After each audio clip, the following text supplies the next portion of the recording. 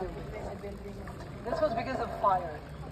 And they wanted to have some fire gap, it's called in Slovenia. Yeah? So this gaps between buildings, if a fire started in one, then you would manage to keep it under control. Mostly, but usually not. Yeah? But they also had the limit of how big the house can be. And you can see it here. What would be the limit? 3-story. 3 windows.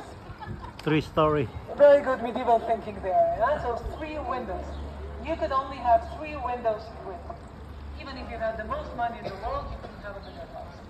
And this is because they had to squeeze the growing population within the city wall.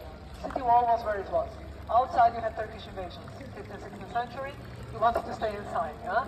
And they kept this limit very strictly. So if you see buildings bigger, it means that there's more buildings joined into one. And so all these bigger buildings are actually glued together, smaller buildings. So all of them had 2 or 3 windows initially. Here, there wasn't a fountain in medieval Ljubljana, but there was a tree.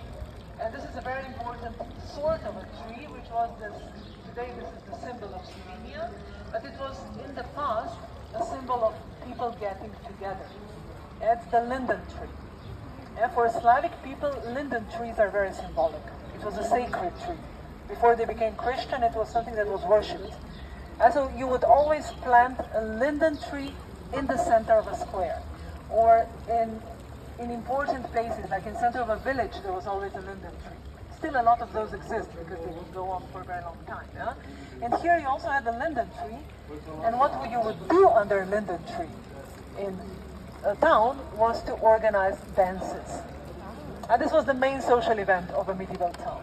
So every Sunday afternoon you had a dance under the linden tree. All the young people would come. This is where they would meet their future husbands and wives. Yeah? Wow. And